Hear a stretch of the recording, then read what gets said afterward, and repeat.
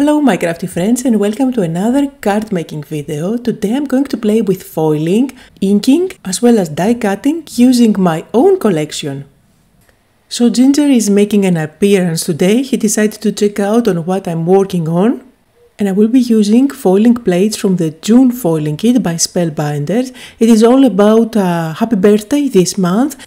So you will get a big happy birthday which is going to make a great focal point for your card.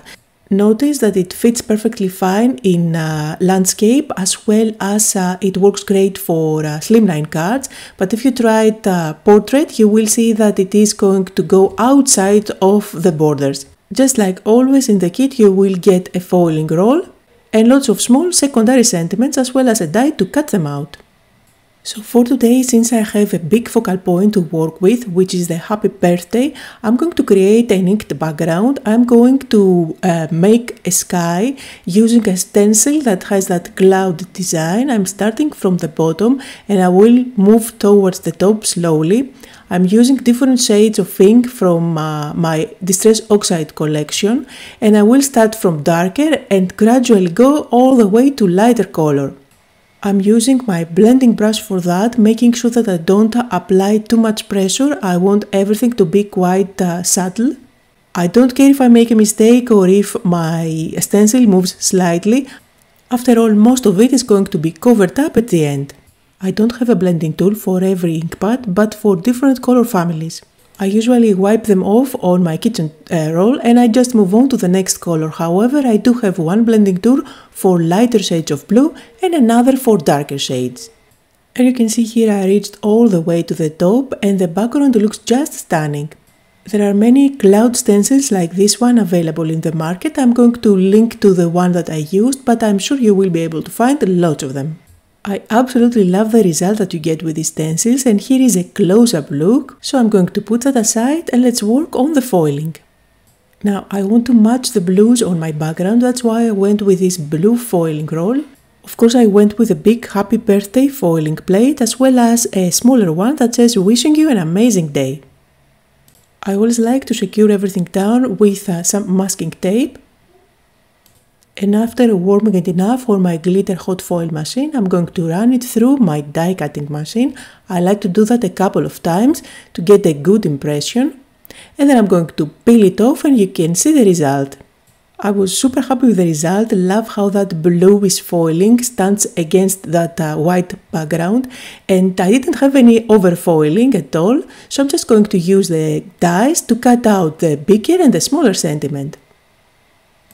And really with focal points like these ones that do have a shine and they are quite big, you don't really need to do a lot for a card. You can just use this sentiment and stick it on top of a very busy background, of a colorful background.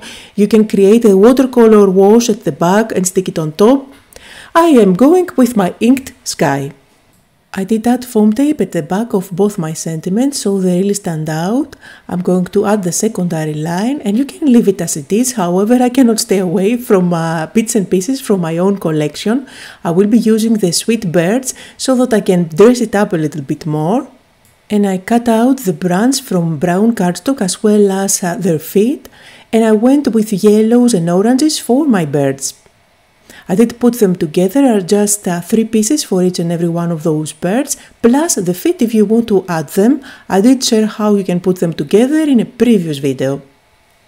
Now the branch and the leaves do come in the same die set as the birds, so I wanted to embellish the top corner a little bit with that. So I'm just sticking the leaves on my branch, mainly staying at the tip of the branch since that's the only part that I'm going to use. If you want, you can also dress it up even more and add tiny little flowers.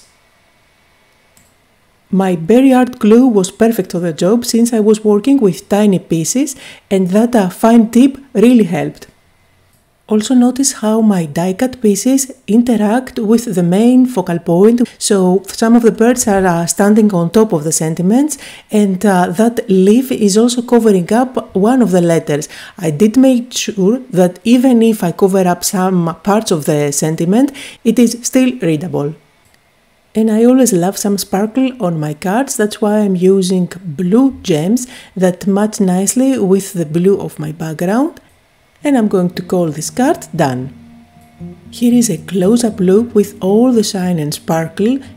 Foiling is really difficult to photograph, but in any case here are some close-up photos where you can see the details better.